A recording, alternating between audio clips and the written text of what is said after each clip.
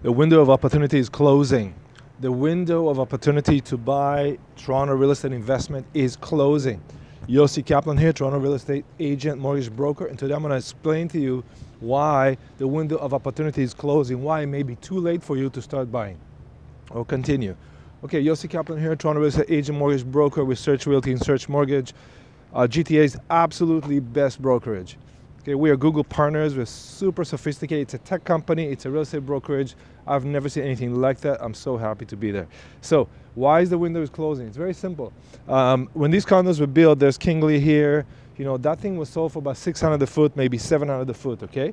Now you can go in the open market, 1,000 a foot, 1,100 a foot, maybe 1,200 a foot for a nice high floor unit with a good view. By the way, this is the commercial part. That's where Indigo and Shopify are sitting. And I'll just point my phone. It's kind of hard to see behind a tree, but that's the condo part. The condo part is the one facing north mostly to Adelaide, 507 Adelaide, okay? 525 Adelaide here, so on. So what does it mean? That thing was sold for $600 or $700 a foot, you know. Now it's selling for 1,000. Very good. Congratulations, anyone that bought here. Nearly doubled the investment, and don't forget they only put 15% or 20% of the 600, so they put, you know, $120, $150 a foot, but really they gained $400 a foot. So the actual investment they put is more than doubled. It's a lot more because that's the leverage. It's the power of leverage. That's the power of real estate. But now, if you had to buy this condo again at $1,200 a foot, or $1,400 a foot, or $1,500 a foot, $1,600 a foot, and some of these condos at Yorkville are asking, you know, $1,500, $1,600, $1,700, $1,800 a foot, that creates a big problem because what happens is the carrying costs on these condos are enormous. Okay, the condo fees are still 80 cents a foot, that's fine. The taxes are 1%, you know, that's a little higher because the price is so high. So, you know, I used to calculate about $1 per square foot for fixed costs. Fixed cost is the condo fees and the tax. Those are fixed, you know, can't change them. I have to pay them every month, or, you know, taxes you don't pay every month, but let's just say you amortize it every month. So, you know, I used to say 600 square feet condo cost me about, you know, I save aside $600 a month, and the rest is mortgage, right? And assume tenant pays the hydro. So that, in that case, and that one bedroom 600, you know, generates me, say 2,200 or 2,000. I'm making 1,400, 1,500, 1,600 cash flow before mortgage. So now all I gotta do is match the amount of mortgage to the amount of money that left over after the fixed cost, and I can break even, or I can increase the mortgage and take some money out, or increase the deposit, take some money out. You know, there's a lot of games you can play here, which is fine. But what happens when I pay 1,500 instead of 600 for that condo? The amount of mortgage is just jumping astronomically, and it jumping to levels that no rent can cover up for them. So now I got a problem, because now I have a beautiful condo that I bought at a very high price, and I paid $800,000 for 600 square feet. Okay. That condo carries for, say, $3,500 a month or $4,000 a month. Can I get $4,000 a month for that 600 square feet? Of course not. It's just not going to happen. And people say, well, in Yorkville people pay more. Yeah, but in Yorkville there's so many buildings, so many towers, there's so much choice. And the people that, you know, they pay, the renters, usually their own salaries. Okay, they're not entrepreneurs, they're on salaries, they have fixed amount, and they can only pay so much. So they're going to have to find some other solution. That's why you're seeing moving out of Toronto. That's why I'm talking to you, move to Hamilton or Guelph, Kitchener, and Waterloo areas, okay? And those have their own problems. They're not perfect either, of course, and there's more to be said about that. But the reason the window is closing, and I've heard that for many years, but if you look at the amount of money left over after you as a landlord, as an investor, is paying for your condo, you may have negative return. That means that you need to put more money out of your pocket every month to keep that condo afloat. Now, if it's $100, $200, $300 a month, no big deal really, because it's still a great investment. And yes, you know, we live in an inflationary economy. That means the prices all have to go up. They just have to go up because we're printing money. Okay, that's just a fact in this economy. No one can change that unless we just change the rules how we work around it, how the whole economy works. So now I got a problem that the costs, the carrying costs, which are the three basic elements, the mortgage, the condo fees, the taxes, exceed or higher more than the cost, the price, the rental income. So what do? You know, I can put a little bit more money every month. I can put a larger deposit, or I can buy cheaper. So, and the other thing is, think about it this way, okay? And that probably will illustrate even better. What's faster? What do you think is faster?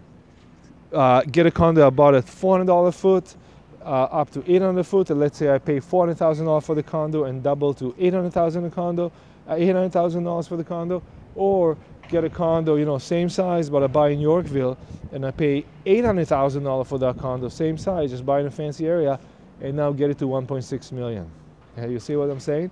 It's a lot faster and easier to double the price, double the value of my investment when I buy a little cheaper. Why? Because it's a natural thing. It's a natural state of things. The economy is built in a big pyramid. That means that the bottom of the pyramid is very wide. That's all the people that make less money. And the very top are the gazillionaires, and the billionaires below them, and the millionaires below them, and the upper class below them, and the middle class below them, and the lower class below them, and those who have nothing at all at the very bottom. Okay, so the very bottom had the least amount of property and assets and money available to them, and the very top has the most. Okay. But if I'm buying a product and I think, oh, it's good, it's going to take 5 years to build, 6 years to build, I'm buying a $1,500 a foot, would it actually double itself to $3,000 a foot in 5 or 6 years? I don't think so. But if I buy today a condo at $600 a foot outside of Toronto, does it have a chance to double itself in 5 or 6 years? I don't know if it's going to double itself, but I think percentage-wise, it's probably going to do better. But here's the thing, because I bought a cheaper unit, that means that also, my money return is less because the amount I start with is less. So there's a bit of a game here. So I'm not saying don't buy the expensive ones, don't buy the $1,500 foot condos, no. But I'm saying you got to look at what kind of investor are you and what kind of assets you have available to you. So if you are, you can buy one condo at $500,000. If you can still find a $500,000 one-bedroom studio in Toronto, run and do it. Call me and find one and close on it. Don't wait because everyone else is looking. And if you can, then you're gonna have to find one of those outside of Toronto, which is fine. Run, don't wait, do it. Now, if you can buy a $1,500 condo in Toronto, $1,500 a foot, you're gonna spend $800,000, $900,000 in 600 square feet. You got to understand that's a very long-term investment, okay? You may make some money on flipping, but the ROI, the percentage is going to be lower because you start with a very high amount. So, if you buy at $600 a foot and you made $100 a foot, that's 16.66%, okay? If you buy $1,500 a foot and you made $100 a foot, 1,600, what is that? That's a lot less, right? That's about half. So you see what I'm saying? So if you have the money, if you have the assets, if you have the deep pockets, go for it. Buy yourself a beautiful unit, high floor, 2-corner bedroom with view and terrace and parking. Buy the best you can because Toronto is the best city in the world. So invest in Toronto, invest in yourself, and understand it's a long-term thing. But if you are more tight on funds, and most of us are, then buy something you can afford today and don't wait for it because I think that most people, when they wait for it, I'm going to save more money, they actually can't do it because life gets in the way, expenses gets in the way, maybe I'll just get this, and before you know it, something happens, and your savings just don't follow as fast as inflation does. Inflation is that when the price of everything rises. So the prices of condo rises, so that's inflation, okay? Whether they calculate it and show you in the paper, if it's, I don't care, that's inflation. When the condo prices go up by 10% a year, that's inflation. That's 10% inflation. Okay, but your salary only goes by 2 or 3, and after taxes, you get half of that. So, if you're on salary, you're only making 1, 2, 3% increase unless you jump jobs or have a second job or team up with, a partner of sorts. It could be wife, husband, cousin, friend, neighbor, it doesn't matter. There's a video I made, how to buy with a partner. Now, that's a really good opportunity. So, I have $100,000, you have $100,000. Both we have enough salaries to justify the mortgage, the pre-approval. So let's go call Yossi, invest in a property together. That's totally fine. And one of you can live in it, 2 of you can live in it. You can just run an investment. It doesn't matter. But you have something. And then after 10 years, you have a lot of it something. And after 20 years, you have a lot of it something because it's been paid for. and the price probably is worth 2, 3, 4 times as much, and you're really happy because it was a one-time thing to do. Okay, same with assignments. If you can today buy an assignment, you have the cash to buy an assignment, you can, it's a time machine. You can go back in time and buy, let's say, I see still assignments at Nobu for 11 and 1,200 a foot. So 1,200 a foot in Nobu is fantastic because everything around it is selling for 15, 16, 17, 1,800 a foot. So I'm getting 30% discount. And Nobu is far from completion. Okay, so by the time Nobu will be completed, prices probably will be 15, 1,600 a foot there. So if you buy 1,200, you make $300 or $400 a foot, then you made like 30% of your investment on the assignments at Nobu. So that's very good. Okay, so that's how I look at these things. It's all relative. It's relative, it's relative to you, who you are, what kind of person you are, what kind of money you have available to you, how much you know about the industry. It's very complicated. It's not like you can just like, boom. So give me a call, let me know what you're looking for, but do me a favor. I got a lot of people call me, like tons of people call me every day, especially like as the week progresses, I get more and more calls. But a lot of people don't take any action. They kind of think about it and then they just drop off.